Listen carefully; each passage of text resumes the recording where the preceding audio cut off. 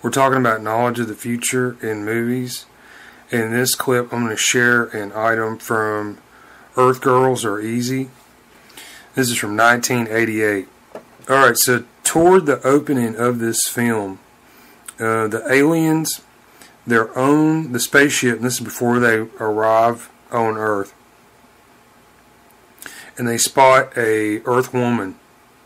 And one of the aliens, he jumps on this contraption. It looks like some kind of motorcycle.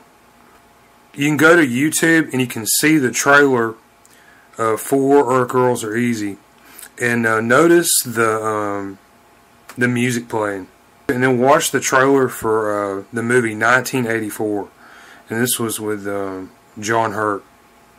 And this should give you another clue as to what the Easter egg in this may be.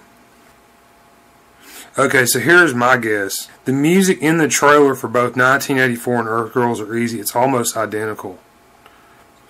Yeah, your major tip-off has to do with 1984 and the story of Winston Smith.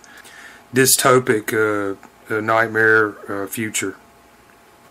This was instantly recognizable to me, these two connections. They're showing, I think, something about the films, maybe the manga also, of the Japanese animation director Katsuhiro Otomo. He is known for Akira, and this is from 1988. In this movie, it famously featured a motorcycle that the hero rides. So yeah, the link, it's through Memories, and this was a 1995 anthology movie. And the segment, Cannon Fodder, this is the third segment of this movie. The parallels to George Orwell's 1984, they're enormous. And go check this out. So yeah, here are two links that I saw in Earth Girls Are Easy.